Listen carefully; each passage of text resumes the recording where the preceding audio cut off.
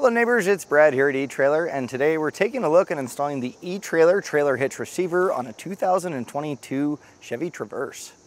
The great part about this hitch in particular is going to be the fact that it's completely hidden when not in use, and when you are ready to use your receiver, you're just simply going to remove the two clips or loosen them up on the bottom, and you can drop out this panel, giving you access to your hitch. The eTrailer hitch has a matte black powder coat finish that holds up really well to chips and scratches long term. And the receiver tube opening is a 2" by 2", and this is going to be kind of the standard size when it comes to ball mounts or any accessories you may be loading up. And all of those accessories are going to stay in place with a 5/8 pin and clip. Now this does not come with the hitch. A lot of times when you pick up accessories, they'll have them included. And something I'd recommend if you plan on leaving accessories on the back of your Traverse, you might want to look at a locking pin and clip, and that way you can lock it in place and know that no one's going to walk away with your accessories. Your safety chain loops are going to be a rolled style, making it nice and open for your safety chains, whether it be a standard S-hook or even a larger clevis style. It's going to work on here with no problems.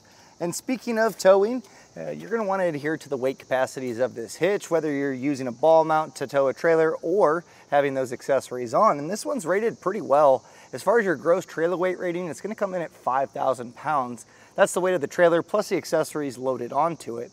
Your tongue weight rating is also pretty significant at 750 pounds, and that's the downward pressure that's put on the inside of the receiver tube opening. So your bike racks and cargo carriers or anything that's suspended is going to fall into that category. And with that capacity, you're going to be able to get a 4-bike rack loaded up or a cargo carrier loaded with no issues. That's a pretty serious tongue weight.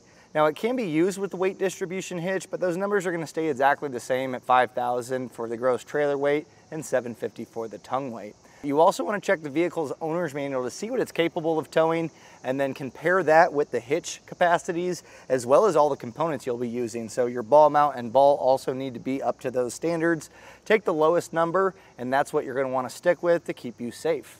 The receiver tube does sit a little bit recessed in the bumper, which is nice so we can cover it up, but you do want to make sure when choosing ball mounts or accessories that stow upwards that you're going to have that availability to be able to do that without causing any damage to the fascia. So from the center of our hitch pin hole to the furthest point of our fascia, we're coming in at about 3 inches. So I really don't worry too much that you're going to have any issues. Just know that when those accessories are stowed in a vertical position, you're probably not going to be able to open up your hatch without having to drop those down, but kind of minor in the grand scheme of things. As far as ground clearance goes, this one's really good. It's coming in at 20 inches, and really don't worry too much that it'll bottom out. Just know that they do extend the length of the vehicle, so if you're going up a pretty steep incline, they can hit the ground before the vehicle, so that's just something to keep in mind with those loaded. But with that measurement, that's a great way to determine the riser drop necessary for a ball mount. You can measure the height of the coupler of your trailer, compare that with those 20 inches, and that should give you the difference to figure out that riser drop necessary. When it comes to the installation of this hitch, it's not terribly hard to do, but you are going to be removing the fascia, and that's so we can get that located in this open spot with that cover. So pulling the fascia off of a vehicle isn't terribly hard, and this one is no different, but I get it, it can be a little bit overwhelming just to get a hitch on. From there though, you're really just kind of bolting in some hardware. We're going to fish it up, and you will have to drop the exhaust slightly, but that's kind of part of the installation as it bolts into the bumper beam. But overall, it's not too terribly hard to do in your driveway or garage. And if you watch the video and decide maybe it's not for you, maybe you don't have the space, the tools, or even the want to do this yourself, you can use eTrailer's dealer locator to find someone close to you to get your hitch installed. But for you DIYers that are doing this yourself, follow along. I'll walk you through all the steps to make sure you get your hitch installed. Let's take a look at that. Before beginning our installation, a few things that you're going to want to make sure that you take care of is going to be having a safe place to put your fascia. Once we take this off, that way it doesn't get scratched. You might want an extra set of hands for this, as it can get a little bit cumbersome and heavy. So if you have someone nearby, you may give them a heads up that you might need them. And also keep all your hardware nice and organized. That way for reinstallation, everything goes back nice and easy. And also something else that I'll add in is if you are doing trailer wiring, this has a factory prep package that's located back here. It's super easy to do when you have the fascia taken off.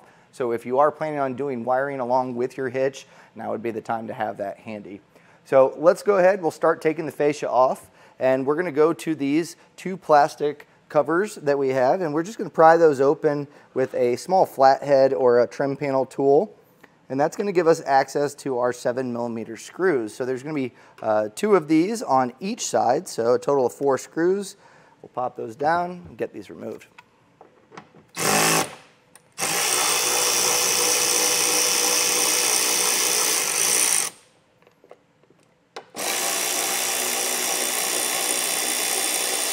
You'll find that we have a T20 Torx bit on here, so we're going to have one on each side. We'll go ahead and get that removed.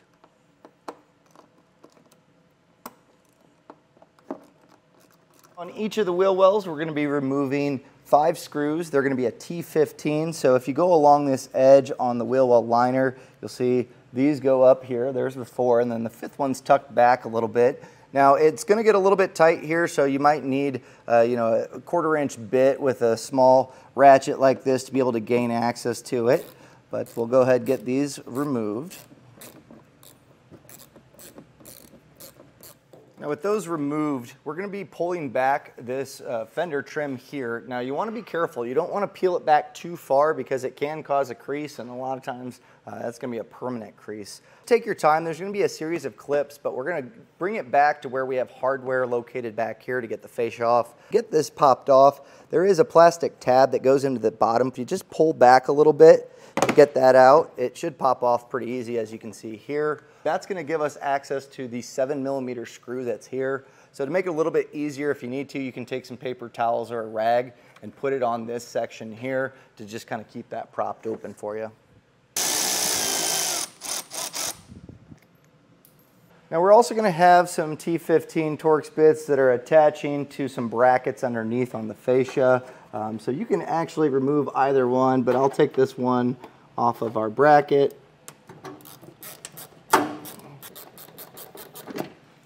I put some painter's tape along the edge of the fascia as well as the quarter panel, and this is to help just make sure that we're not scratching the clear coat. So I even put some on the metal clips down here because as we pull this off, we don't want to damage our vehicle in the process, and also when we put the fascia back on, it's just a nice easy way to prevent scratches. So to get the fascia removed, have a place set up that you can store it, and this is when you're going to want to grab that extra set of hands. It just gets pretty cumbersome. We're just going to peel back the clips that are along here.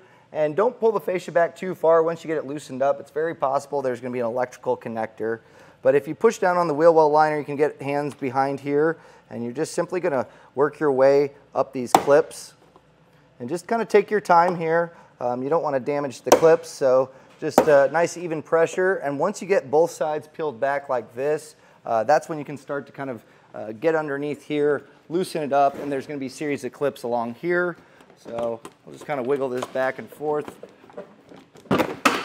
There we go. And with that popped off, we'll get our electrical connector separated. Pretty easy. It's a locking tab for the red here. We'll just push that back. We'll then push on the tab, and then we can separate the plug. Now we'll take our fascia and set it aside somewhere safe. We're going to be removing the hardware on our bumper beam, and part of that is your exhaust isolators have a bracket that bolts up to the bumper beam that we have here. So before we remove any of this, we want to support our exhaust so it's not hanging down, causing stress downstream.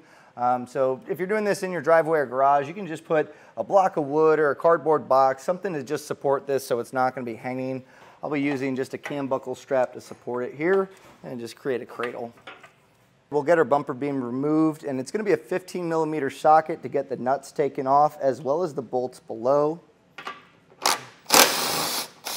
And we will be reusing these nuts, so just keep these handy.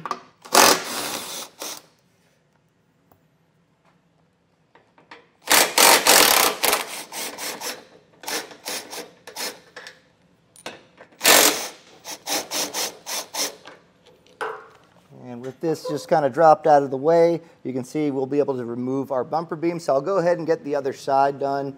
As far as these bolts, we will not be reusing them, and the bumper beam is not going to be going back on. So you can do whatever you'd like with those. There might be some gasket material that's kind of holding this in place, but we got this removed. Now you can grab your hitch, slide this into the frame rails, Get that passed over the stud. And now we'll just take the nuts and get these hand tightened in place to hold our hitch up.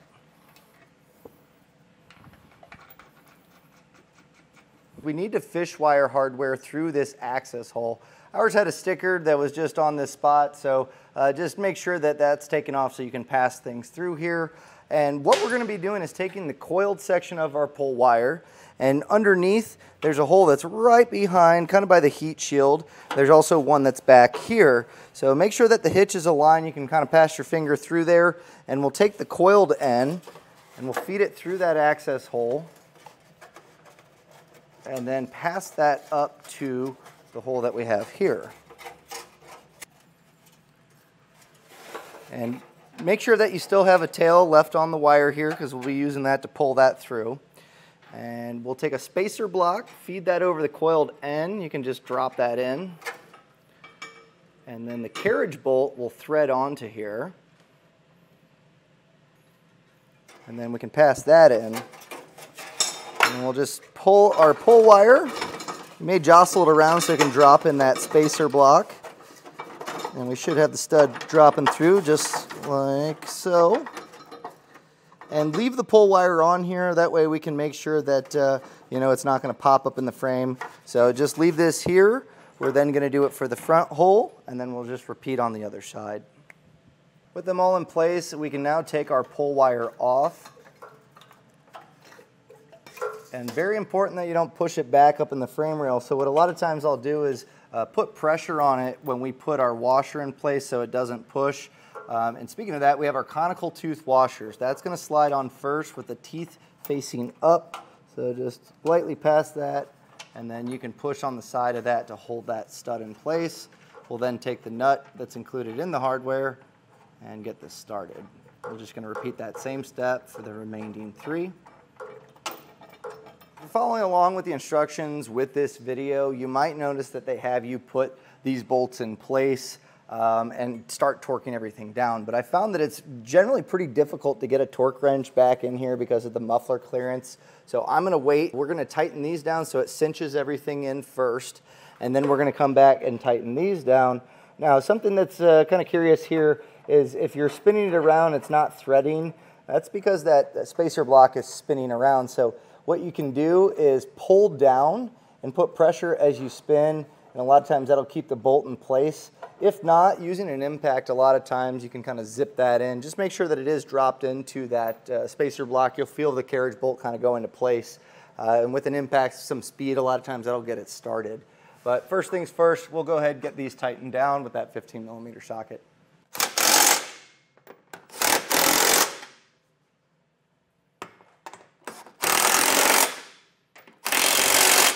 Now to get these bottom bolts tightened down, it's going to be a 3/4 inch socket. And as I mentioned, trying to get these started can be a little bit tricky, but just a little bit of power and speed here is allowing us to get that to start to spin around better.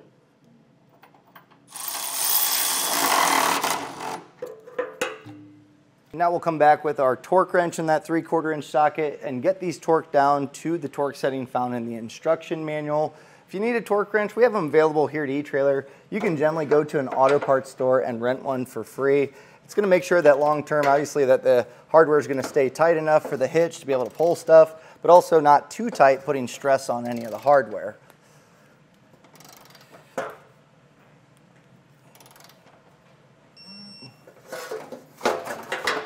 Now we'll grab our longer bolts with a smaller conical tooth washers, and we're going to bolt up our exhaust.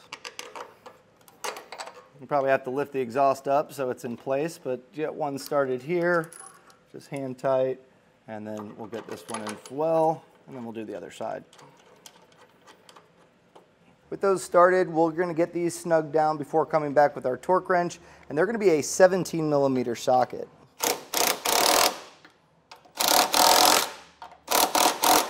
Make sure you adjust the torque settings for this hardware. You can find that in the instruction manual. And we'll go through and torque these down. And as far as the factory nuts that we put back in place, I'm going to just use the same torque setting that I'm using on these. I think that's going to be a good option for us.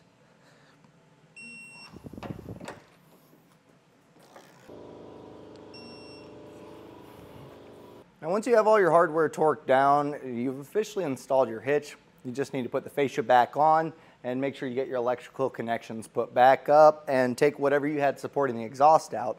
But I mentioned earlier that this is a good time to do wiring. Reason being, your factory tow package plug is right here, and you can still access it once the fascia's on. It's way easier to do it this way and get a nice clean run. So if you do have that wiring harness, go ahead and do that. We have a Concha on ours, which is that's a good brand that I recommend normally. We really rarely have issues with them. So I just simply ran this over, zip tied it up to our safety chain loop. So at this point, I'll get our fascia put back on. And that was a look and installation of the eTrailer trailer hitch receiver on a 2022 Chevrolet Traverse.